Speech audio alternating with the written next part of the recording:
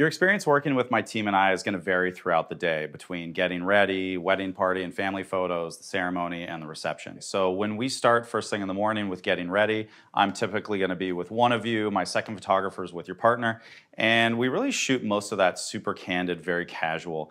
We may come in, turn some lights off, open some blinds, but for the most part, we want to let those first hours of the day kind of unfold naturally. We're not going to restage things. We're not going to pose anything. We really just want to let you, as you're hanging out with your family and best friends, kind of just do your thing. When it comes time for ceremony, you're not really going to notice us at all. We're going to try and stay in the back as much as we can. We're never going to stand in front of your VIPs in the front row. So we try and be as incognito as we can during ceremony. When it comes to wedding party and family photos, luckily I can yell very politely.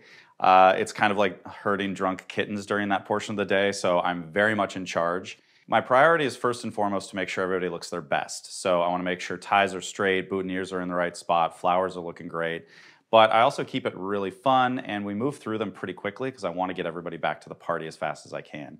Speaking of party, when it comes to the reception, we're kind of all over the place. We're not shy photographers. I may be smack dab in the middle of the dance floor. My second photographer is roaming around taking photos of people at the bar, hanging out at the tables, the old folks having conversations in the corner.